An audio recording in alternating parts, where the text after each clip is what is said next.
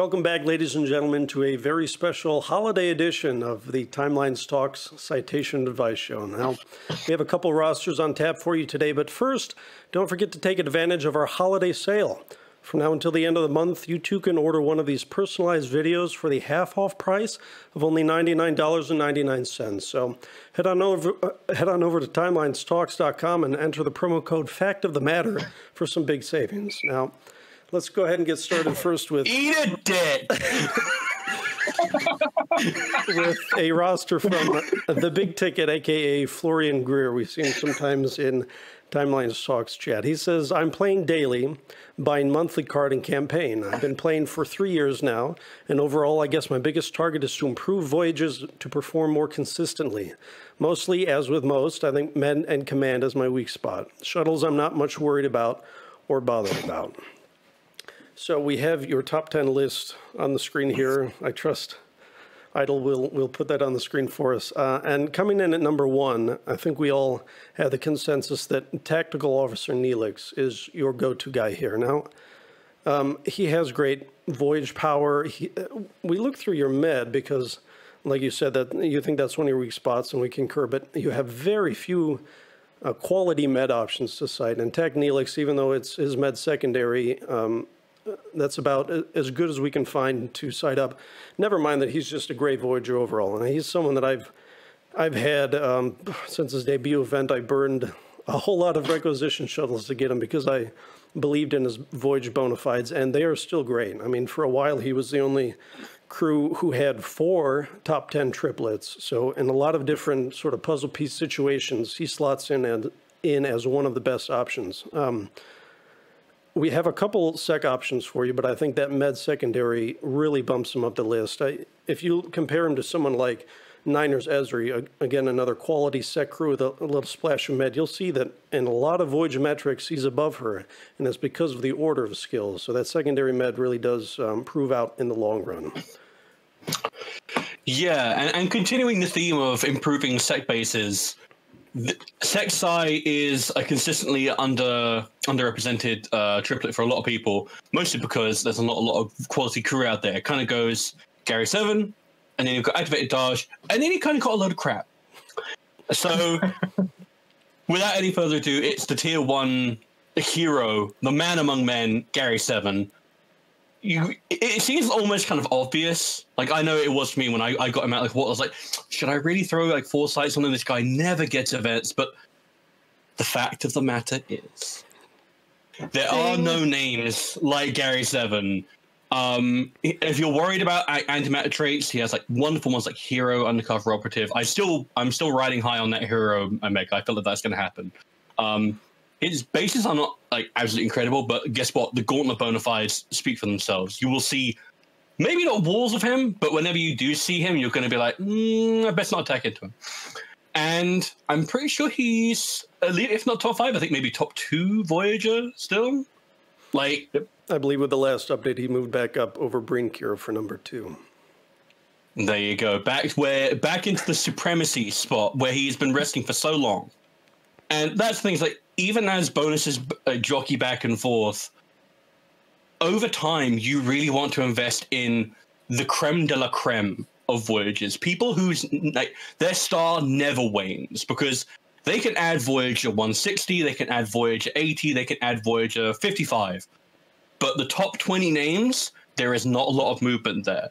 Gary 7 is going to be as good now in about 2-3 years. And even then, he's still going to be probably the number 2, number 1, number 3 Sec Psi Voyager. In fact, that's something that we collected historical data on recently to see how often do crew at different voyage ranks drop. How often do they introduce crew with stronger voyage power? And the top 5 crew historically move at a glacier's pace, especially Gary, who debuted at number 2. He's still there 2 years later, even with a little bit of shuffling with collection bonuses and such. So if you cite him now, even in the portal, I know I personally wouldn't mind duping him for voyages. And even if you don't dupe him, he's still going to be in service for probably the next 3+ years. So very safe investment. Big, who do we have at number 3? Yeah, another name that's pretty near the top of the voyage ranks, and this one ticks a lot of boxes, and that's Determined Paris. The biggest one is the fact that you've already got a lot of stars on him. So it's less of an investment in citations or honor or however you choose to do it. But another way to improve your voyages, apart from finding your best crew and citing them, is getting some of your stat boosting collections under control and getting some of those thresholds where you can boost all of the stats of all of your crew. And one of the toughest ones to complete is the Diplomat collection, the New Life and New Civilizations collection. And Paris is going to be among your best options to cite to get down the road to doing that.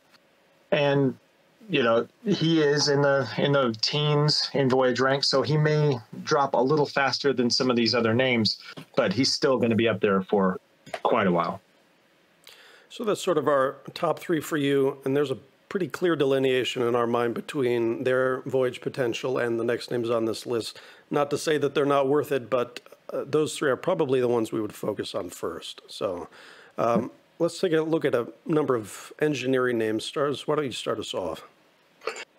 So there's going to be a bit of a recurring theme here with the crew that I've chosen, and that's, yes, it's very tempting to zig when others zag, but at the other time there is conventional wisdom in this game, and that stuff like, you know, always take Burnham. Mirror Jean-Luc Picard is going to be in every gauntlet you ever run. And number three, if Leonardo da Vinci is on your roster, you should finish him. He has a really nice little bevy of traits like prodigy, innovator, cultural figure. He's in 2 collections that could easily get expanded. He was the very first Engimed crew, and he's held up extraordinarily well. I think he's still Voyager 7, and even though they've been like slotting in names all around, like Medijack Reno and Cheesecake 7, and even someone that you might have on your own roster, like Dr. Van Gogh, this is a name that is rock solid, dependable. He'll pick up events here and there, but he will almost always make voyages, whether it's because of an antimatter trait that crits on a bonus, or just because, hey, I need a little bit of med, I need a little bit of top-up eng, I need a strong secondary here. Just throw him in there; you will not regret it. And having 2 stars also takes a little bit of the hurt off of finishing off. Big, who do we have up next? Yeah, and then engineering names. Yeah, well, another avenue is engineering and security, and another big name near the top of the voyage ranks is Tribble Herder Scotty. Now, I kind of paired him off on your roster with Determined Janeway, because they both hit a lot of very similar notes. I mean, Janeway's going to be further down the voyage ranks, but you also have them at 4 or 5 stars. So that would be less of an investment to get not quite as good, but quite a bit of production on your voyages out of them. And of course, Janeway would have other options. I mean, her traits are quite good and going to be a lot as far as events and things like that. But you'll find both of them would be, again, talking about stat boosting collections. They're jury riggers. That's going to be another thing, depending on where you are in those collections. I don't really know. But yeah, either of them would be good options. It's just a question of whether you want to spend more of your honor on one card and get a bigger boost, or be a little more thrifty and spend in just the one site and getting, maybe 90-95% of what that other card is. So next up on the list, we have Dahar Master Koloth. Now, we took a little break from our security woes, but there's a reason he's on this list. So, Big, why don't you regale us about his pros?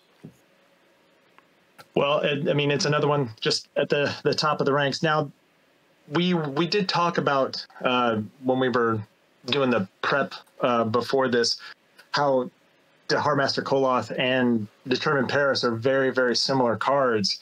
And, do you want to double up on that when honor and citations are so precious?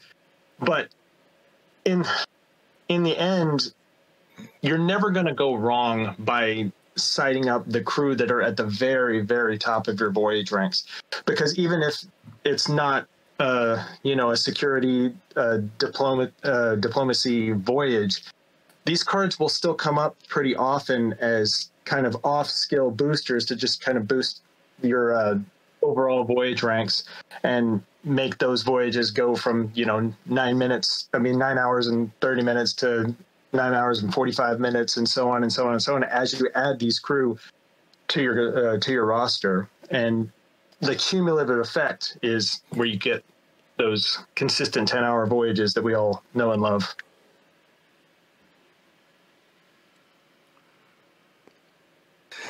So next up, to sort of like return to back to our theme of engineering crew, is one that Otto and I maybe disagreed a little bit on, but I really quite like Amelia Earhart.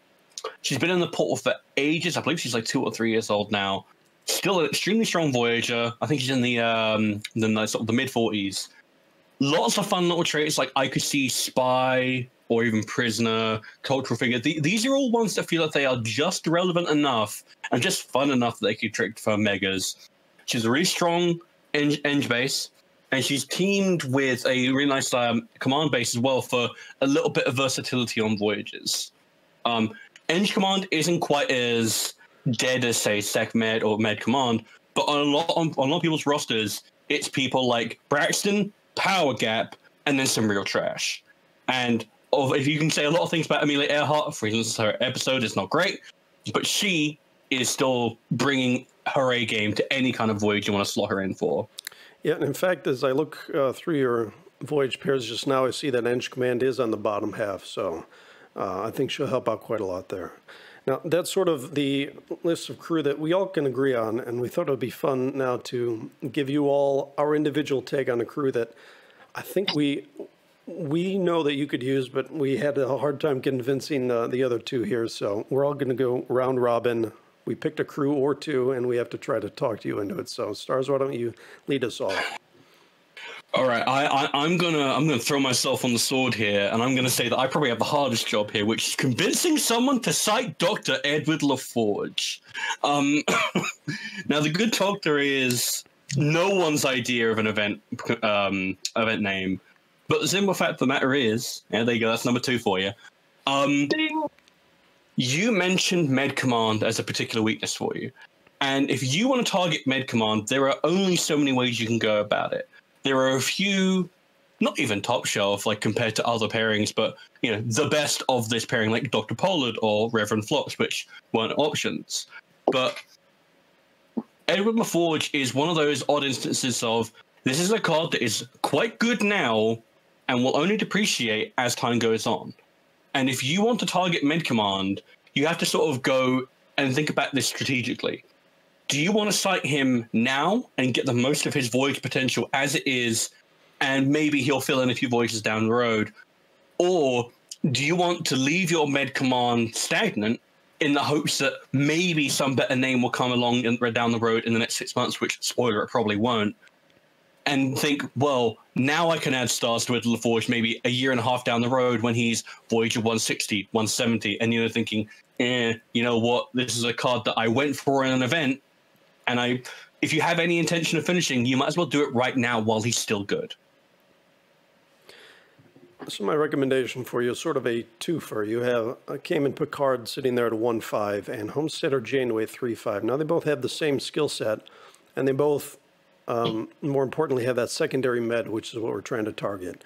Now, their voyage power is not quite as prodigious, but they have the events to fall back on, which you said you're not very fussed with, but you may find that in 2 years' time, when they stop making so many voyages, it's still nice to have them there to fill shuttles and whatnot. I believe they're both not in the portal right yet either. So you have the extra stars on Janeway, but Picard has a little better voyage power. I think if you picked one or the other, they would be able to help you immediately with that med secondary, and then down the line with events. Now, to your credit, you have pretty much picked the bones clean on your account with the number of good med crew you can cite. So, I mean, we all have that problem, even though you picked the best you could and cited up, they still, in terms of overall power, lag behind simply because of you have too many other options in the game for the more popular skills. So If you're okay with citing an event crew,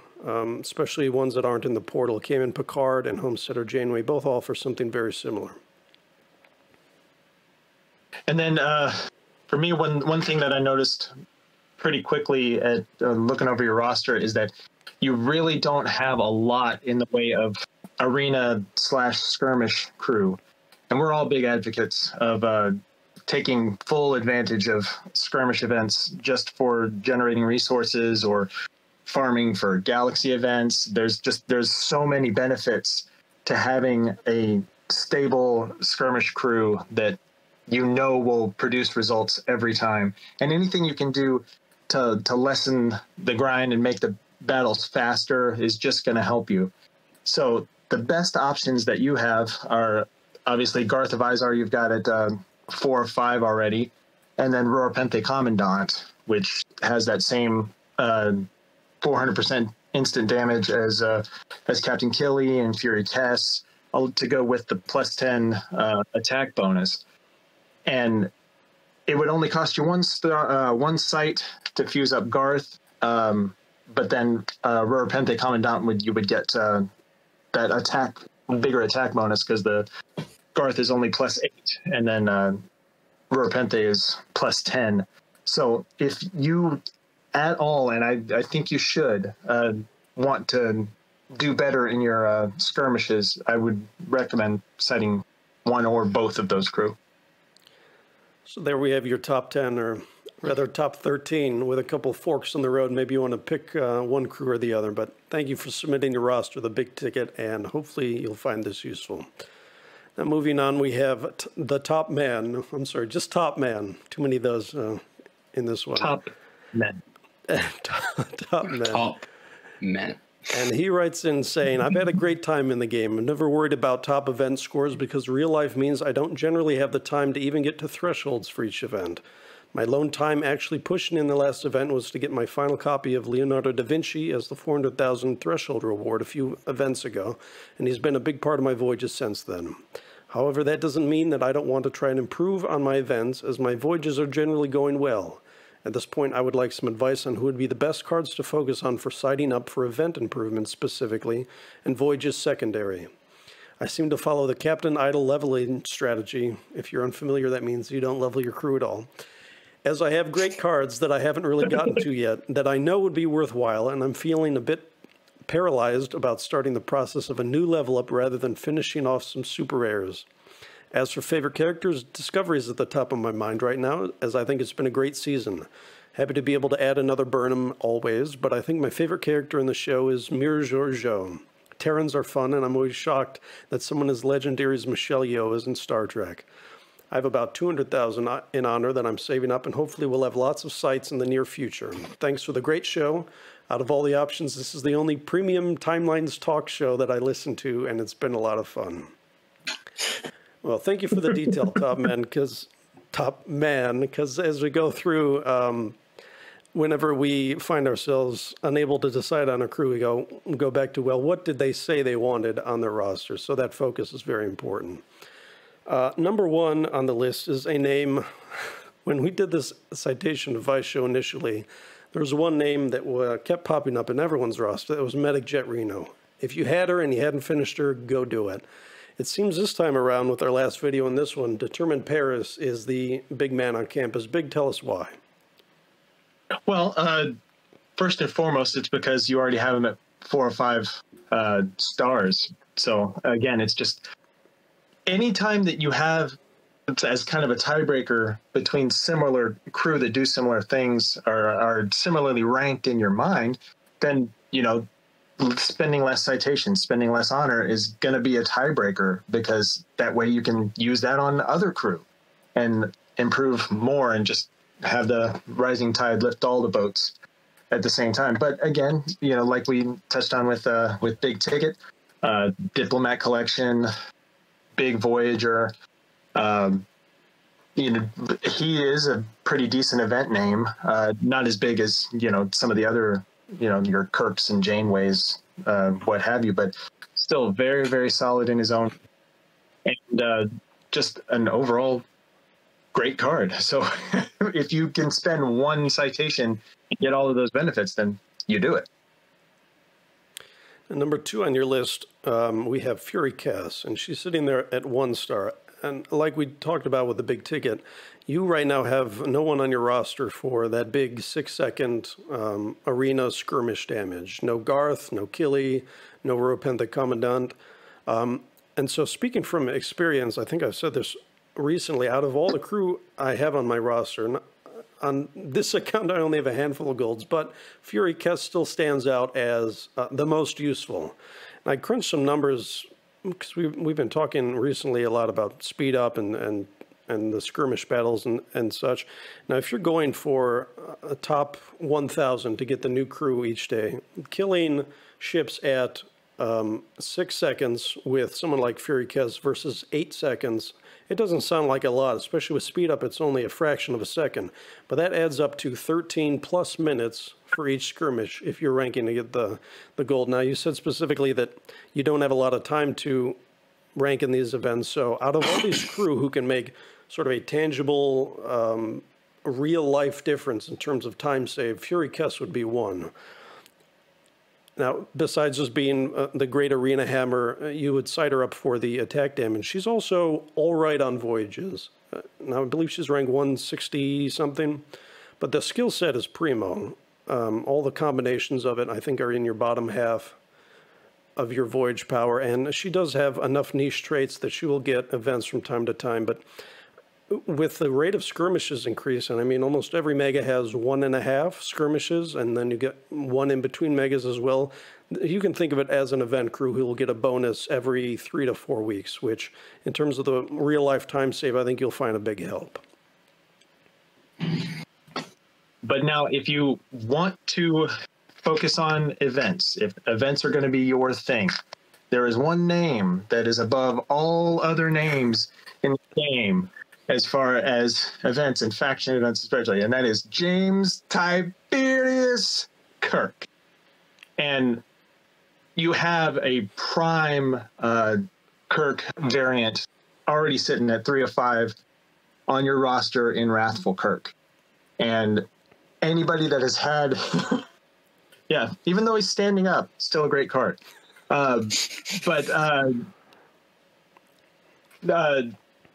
Yeah, security and command are never going to be short for seats in Kirk faction events. I mean, the event we just had with the repeat for Gangster Kirk, Wrathful Kirk was way useful on that, and will continue to be. And he's no slouch on voyages either. Still in the low 30s in voyage rank, and so he'll still be up there for quite a while. And he has that engineering tertiary, which will help him find seats that other Kirks won't, or other security command cards won't.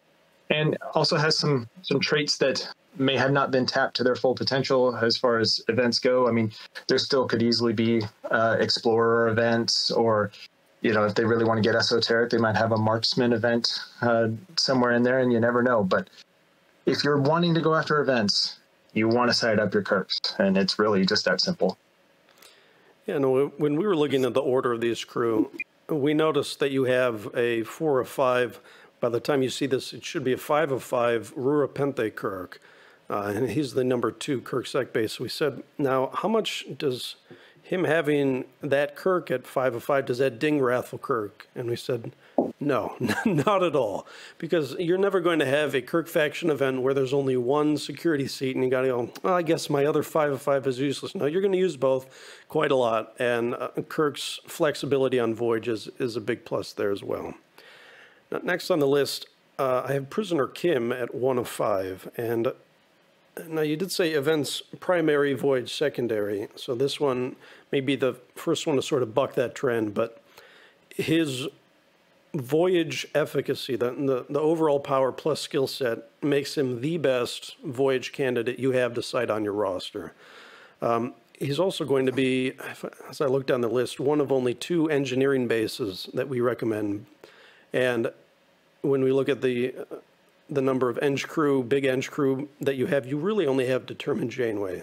So in terms of non-bonus opportunities, that's going to be up to the individual event. Something like a data event, maybe you'll have a lot more end seats, but he blows it out of the water so easily in Voyages that really bumps him up the list. Now, it helps that Kim he's not a Kirk event name. I know it's hard to follow Kirk on the list, but he's had 4 events this year alone. 2 of them had faction components, so that's sort of picking up pace a little bit. And I think as an all-around package, especially in terms of how long he's going to be voyaging for you, I think it's just a no-brainer. Plus, he's not in the portal. Oh, actually, I forgot about this. So up next we're going to try a little head-to-head action because we had these 2 names here and we couldn't figure out where to rank them because they each have pluses and minuses. So with your stated goals of events primarily in mind, we have a couple crew for you. Homesteader Janeway at 3 of 5 and Picard in number 1 at 1 of 5. So Big is going to extol the virtues of Homesteader and Stars will rebut and we'll go back and forth until someone, cries and admits defeat. So, Big, why don't you start us off with Homesteader Janeway? Well, I feel like I've turned into the Stars person. I mean, not you, Stars, but the taking the crew that have stars on them already. But this is another case where you've got the 3 of 5, so that you're saving on, and you're saving citations by taking Homesteader Janeway. And Homestead and Janeway in particular is a huge, reliable faction event name. And so you're never going to go wrong citing up Janeways if events are one of your primary goals. And she's also a stout Voyager, an uncommon skill set for Janeways. I think she's the only Janeway with men. And I may be wrong about that, but I think she's the only. Camp Nurse. Oh, there's a second? Which one? Nurse. Janeway. Oh, yeah. The one that was not in the portal yet. She was a 6-pack only, so I'm not sure that's going to terribly influence most people's. Yes, you are technically right. The best kind of right. But yeah, so I think Homesteader is going to fill a lot of niches that other Janeways couldn't. And again, save an honor for the next card up the list. Now, I'm going to go on the offensive here, and I'm going to be aggressive. Okay. And I'm going to ask a simple question, which is, yes, you could easily save yourself 100k honor and go for Homesteader Janeway. But why would you spend 100k honor less when you could just go for the best option rather than a pretty good one? Picard at number 1 is the number 1 side base in the game. They don't shuffle these out very often. And before him, in terms of this kind of skill set for Picard events, it was Mambo Picard, who was significantly worse base-wise. But let me put this into perspective for you. If you have any experience with using, say, Professor Sato or Bones McCoy or any number, or maybe even Ardal Rafu, any of these number 1 end bases, any faction, any galaxy in which you don't have a wide bonus pool, they are event crew. They may not have the big sparkly bonus, but they are actually event crew. And for a number 1 side base, where I think your other options are someone like Science Officer Spock, who's a great name, or Dr. Ann Mulhole, not so much. Like it runs the gamut. But Picard hits a nice sweet spot between being an excellent Voyager. I still believe he's like a top 10 or top 15. He's Picard, who has still got an ongoing show with another 2 seasons left to coming. He is unparalleled in terms of sheer raw power. And yes, you can go with, there's like a 30-point, only a 30-point lead. Guess what? 30 points matters. If you want to start being serious about events, you will care about the percentage points. You will care about sending out these shuttles with these minute differences that will make the difference. Big, would you and like he's got a dog. But does he have a shrubbery? No, but he's got a dog. Who wants a shrubbery when you can have a dog? I don't think I want Big defending me at the stand. Well, no, you can't fault any of the points that you're making for Picard. And like we've said, the higher you are up the voyage rank, the slower you're going to fall. But I think it does come back to it's how precious are your citations. And if you are the kind of person that is not going to come into them that often, I mean, you really do need to be careful about how you use them. And if you can get more crew immortalized, because nothing's going to improve things more than getting them all the way up to fully fused. And the difference between 2 citations and 4 citations is massive, especially if you don't have that many. So I totally agree that in a vacuum, Picard is the better choice. But if you're thinking about your budget, then you have to take savings where you can get them. Yeah. I'll have one final point, which is that, well, for 2 final points. One, Picard and number 1, it's in the name, number 1. Just saying. That's an easy ration.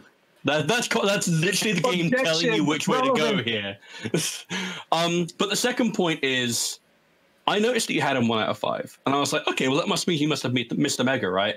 And I find that in this game, there is a really pervasive feeling of FOMO, or fear of missing out, right? And every time someone takes a break from the game, they come back and they go, okay, what did I miss? What campaigns did I miss? What megas did I miss? And sometimes you come back and it's like, oh, who was the campaign crew? Dr. Chaotica and Tourist Trip Tucker. I'm really sad I missed out on that. Other times, you come back and you find that the number 1 Sybase with a top 10 voyage score was given out for free 4 out of 5. And that feels bad, man. Because everyone else has that leg up. If you want to get a leg up, it's hard to substitute this kind of raw power. There's a number 1 leg up joke in there somewhere. As the impartial observer, I will not throw in my support behind her, but will point out that out of all the characters in the game, only 2 of them have had more than 10 faction events in the history of the game. One is Janeway with 14, and the other is Kirk with 15.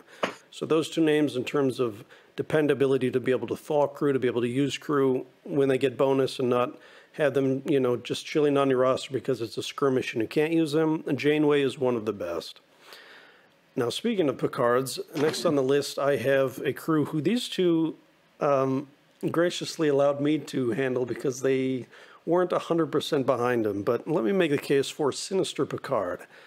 Now, he's another Picard crew, a top 10, I think top 5 Voyager at this point. Even with that skill set, with the rate at which he drops ranks is going to be very slow.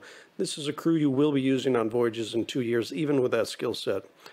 And even if you were to cite Wrathful Kirk, who we recommended earlier, that would only give you 4 sec primary fused legendaries. Now, security is the number 1 most common seat from the data that we've tracked recently.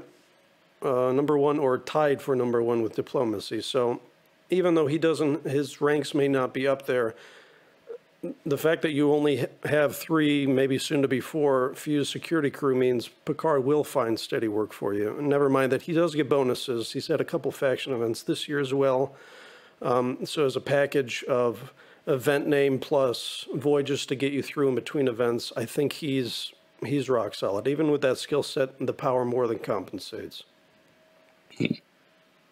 Now, the next 2 I'm going to talk about are a bit of an odd one, but believe me, there's a thematic link here. So, I'm going to try and sell you on the merits of Bones McCoy, who have 3 out of 5. The 1 skill, not complete awful. Like, for 1 skill, you usually think Captain Scott. This guy is a juggernaut. His lead over other med bases is Professor Sato-esque. And I'm pretty sure that's the only time in history that Professor Hoshi Sato will ever be used in a superlative adjective. If you want to start competing in events, if you don't have strong med bases, he is the strongest med base. And especially in events where there's not a wide med event pool, like say a data event or even like a Picard event where 1 or 2 variants might have med. If you have like seating and you lack spaces to fill them, having that massive base lead can really help in terms of like your success percentages and in terms of freeing up crew for other slots for more versatility. And the other one I want to talk about sort of tackles the same thing, which is Tribble Herder Scotty at 1 out of 5. Now, this guy is immensely voyage capable. I think he's number 22 Voyager, so lucky number 2 double. He's a jury rigger, but I imagine by this point in the game you're not too worried about that. But he has a wonderful skill set, NSEC with a little bit of command on the end there, which is, if you have them on the determined Janeway, on steroids, essentially. Now, Scotty doesn't pick up a lot of events, but what you will find is Tribble Herder has I think it's number 2 or number 3 Eng base. Lucky number 2 comes back again, yep. Number 2. He's a man of two sides, because you have that voyage credentials, but if you've ever heard anyone say, oh, well, I use Adar Rafu on for his number 1 Eng base, Tribble Scotty replicates almost exactly that power while not being a complete dunce on voyages. Like, the gap is 200 voyage ranks. You can't overestimate just how much of a difference that is. And even though Scotty is not by anyone's like metrics a massive event performer, you can't overstate how useful it is to just go, you know, I'm just going to throw a big edge sledgehammer at it. Just do it. It solves it. And now, I promised you there was going to be a thematic link here. They're both TOS bridge crew. So there you go. I brought it back in the end. So let's transition from who does number 2 work for to one of your favorite crew in the game, who we somehow did not rank at the very bottom of the list. Now, where they rank is going to be up to you how much you love them, but this is a crew that we all signed off that we said, yes, this can help your roster. Yeah, I have the extremely difficult task of selling you on a crew that you really want to cite already. So, this is very difficult for me. But if you went to the trouble of naming a crew specifically in your note, and I feel like we have to talk about him, and that's Emperor Philippa Georgiou,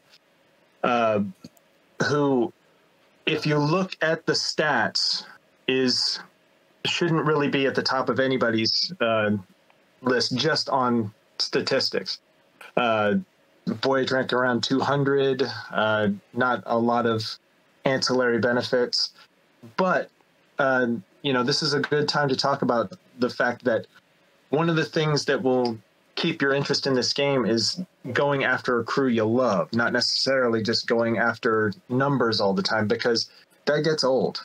And if you have cards that you like, that you want to see, that you want to use more often, then that's going to be something that, drives your interest and keeps things going for you. But that's not to say that Emperor Georgiou doesn't have benefits. Right now, in this Mirror Mega, she's a prime command option, which there really aren't many.